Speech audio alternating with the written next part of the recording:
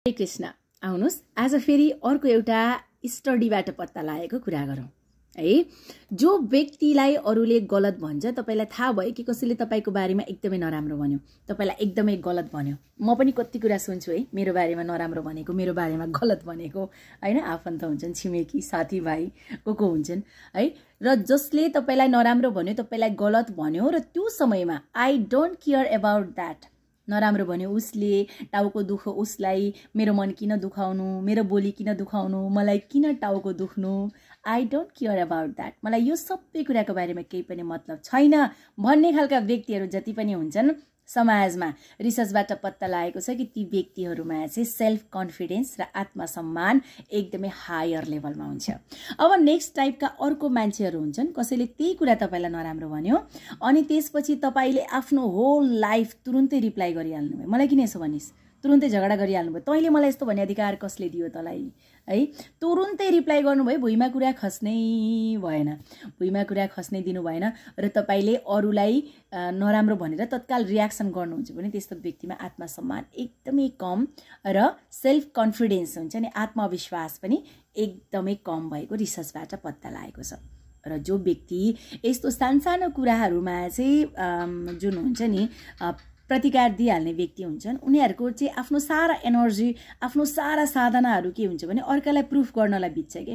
यार नराम्रो भन्छ त्यसले मलाई किन टाउको दुख्ने, बाटोमा मेरो साथी बोल्दैन मलाई किन टाउको दुख्ने, ऊ नबोलेको उसलाई टाउको दुखोस्, मलाई किन टाउको दुख्ने, मैले किन नराम्रो सोच्ने हैन।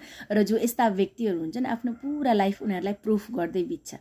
र जो बुद्धिमान व्यक्तिहरू हुन्छन् नि, जुन बुद्धिमान व्यक्ति हुन्छन्, आफू समय आफ्नो अरूलाई सफाई दिनका लागि आफ्नो समय व्यक्ति नै जुन त्यो बुद्धिमान व्यक्ति छ त्यसले समय नै खर्च गर्दैन क्या। ऊ सधैँ आफ्नो प्रगति हैन, एन्सर त त्यसले दिने हो नि त है। कोही तपाईसँग एकदम नराम्रो भनेर झन्काइरहेछ, मुसुक्क मुस्कुराएर एन्सर दिने, आफ्नो प्रगति देखाएर अझ धेरै अगाडि बढेर लाइफमा उसलाई एन्सर दिने हो हैन। उसलाई आफ्नो खुसीले, तपाईको मुस्कानले, तपाईको खुसीले र तपाईको प्रगतिले अनि पो उसलाई तपाईले बदला लिन सक्नुहुन्छ त। लाइक बदलाको त भावना पनि नराख्नुहोस्, एटलिस्ट त्यही पनि त्यसले तपाईलाई, जो बुद्धिमान व्यक्ति छ उसले मुस्कानले, प्रगतिले, खुसीले यो जवाफ फर्काउँछ क्या।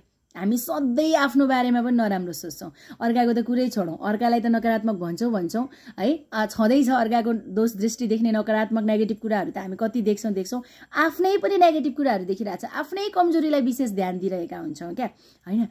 आफ्नो कमजोरीलाई किन विशेष ध्यान दिनुहुन्छ क्या, आफ्नो खुसीको पहिचान गर्नुहोस्, कमजोरी हेरिदिने त अर्को छँदैछ नि, आफन्त छन्, साथीभाइ छन्, छिमेकी छन् हैन। आफ्नो कमजोरी हेरिदिनको लागि उनीहरू छन् त, आफ्नो राम्रो राम्रो कुरा हेर्नुहोस् न। तपाईँ बढ्नु नै छ भने अगाडि बढ्नुहोस् हैन, अगाडि बढ्नु नै छ भने अगाडि बढ्नुहोस्।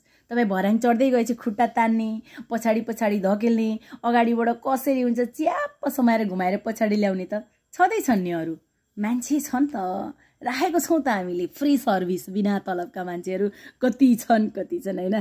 त्यसैले जति सकिन्छ, जति भेटिन्छ हैन, सपना देख्नु नै छ भने उच्च देख्नुहोस् क्या। नीचा गिराउनको लागि दुनियाँ छ हामीसँग, किन टेन्सन लिने है। र किनकि तपाईलाई नीचा देखाउनको लागि सारा दुनियाँ छ, र प्रेम गर्नु छ भने आफूलाई प्रेम गर्नुहोस्, आफै भित्रको आत्मालाई र आफू भित्रको परमात्मा भगवान श्रीकृष्णसँग प्रेम गर्नुहोस् हजुर। अपमान गर्नको लागि, तिरस्कार गर्नको लागि, घृणा गर्नको लागि, तपाईलाई एकदमै नराम्रो भन्नको लागि सारा दुनियाँ रेडी भएर बसेका छन्। अनि बिचारा उनीहरूलाई पनि त हैन, लोगों को काम है कहना है, कहने दो, उनीहरूलाई पनि त काम दिनु पर्यो, तलब बिना राखेछ बिचारा, पैसा पनि दिनु छैन, अनि त्यति काम गर्न पनि नदिएर हुन्छ।